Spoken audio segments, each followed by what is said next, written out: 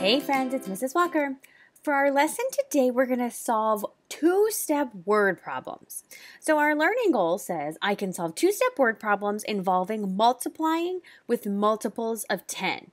So friends, all that means is, remember, we're going to be breaking apart. Instead of saying like 40, we would say it as 4 tens. So we're going to be able to multiply much easier with those groups of 10 when we break it apart that way. Okay, so the materials that you'll need for this lesson are just your dry erase board or something to write on with a piece of paper. So just make sure that you grab that before we get started. All right, friends, here's our first problem.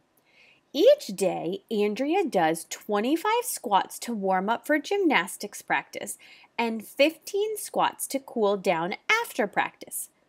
How many squats does she do in all when she practices Monday through Friday? So, friends, this is our two-step problem. I'm going to give you a little bit of help before you guys go start working on this on your own, okay? So do we know how many squats she does in one day? Yeah, we do, right? It tells us that she does 25 to warm up and 15 to cool down. That's step one. We need to find out how many is the total for one day. And then how many squats does she do in all when she practices Monday through Friday? So that's Monday, Tuesday, Wednesday, Thursday, and Friday. That's 5 days. So if we find out how many she does in one day, we can figure out how many she does in 5 days. That's step 2. Okay, so you guys are going to pause the video, solve this problem. If you need to draw a tape diagram, draw it out. That'll help you, okay? Use the RDW process, reread it on your own again, draw and label a picture and equations, and then write a number sentence and a statement to show your answer. Okay, so do all of that, and then click play when you're ready to go over it together. All right, friends, pause if you need more time.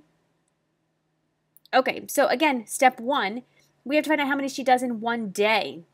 Well, she told us that it's 25 in the morning to warm up, and then 15 to cool down. So 25 plus 15 is what, friends? Yeah, it's 40. Okay, so now I can jump in here and I can say that the next part of my problem says how many squats does she do in all when she practices Monday through Friday. So I'm going to draw a tape diagram to help me. Okay, well, I know in one day she does 40, so that's Monday, Tuesday, Wednesday, Thursday, and Friday. So there's my tape diagram. If I find out the total for all of that, that's going to tell me how many squats that she did. Okay, I'm just going to use S for squats. So really, I can use multiplication to help me. Well, there's 5 groups, so 5 times 40 equals those squats. And again, you might think, Mrs. Walker, that's a big number, 40. How do I do that? Well, remember, friends, 40 is the same as 4 tens. So I could just say 5 times 4 tens equals S. Okay? So now I can kind of almost cover up to myself that tens and just say, what's 5 times 4? Yeah, it's 20, right? But then when I put the tens back in, it's 20 tens. Okay, well, I know that 10 tens equal 100, so 20 tens equals 200. So now I'm going to replace my unknown of S with 200 squats. So to write it as a statement, I would say Andrea does 200 squats during her practices Monday through Friday. Okay, so let's take a look at another one. Benny gets $5 a week for allowance. After saving his money for 20 weeks, how much more does Benny need to buy a bike that costs $108? So remember, we're talking about two-step problems here, friends, before you get started. So we need to find out how much money did he save, and then we need to find out how much money he needs to still be able to get his bike that costs $108. So those are your 2 steps. I want you to use the RDW process, solve. Okay, so you're going to pause, do all of that, and then click play when you're ready to go over it together.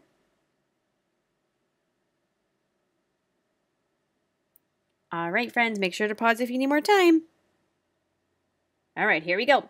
So we know that he got $5 a week for 20 weeks.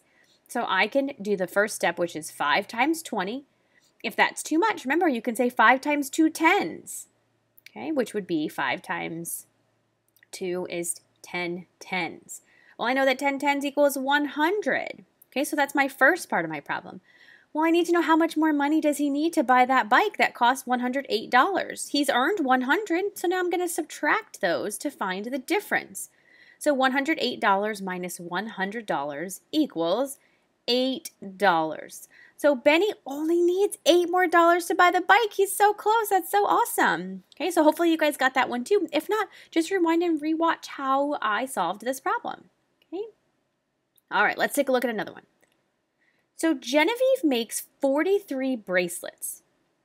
She gives 13 bracelets away as gifts and sells the rest for $4 each. How much money does Genevieve make in all? Okay, so again, you're doing 2 steps for this, right? She made some and then she sold some. And then she wants to find out how much money she makes with the rest of the bracelets. So those are your 2 steps. Okay, go ahead and pause the video, use the RDW process to solve, and then click play when you're ready to go over it together.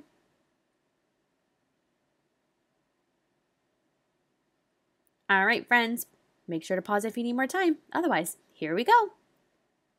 All right, so again, remember she made 43 bracelets, but she gives away 13 of them. So step 1 is I have to find out how many she has left. So I'm going to subtract 43 minus 13 equals 30. So she has 30 bracelets left. Well, she sells the rest for $4 each. So now I need to find out how much money she's going to make in all. Okay, so I have $4 times 30, because that's how many she has, equals B for bracelets. So I'm going to do 40 times 3 tens.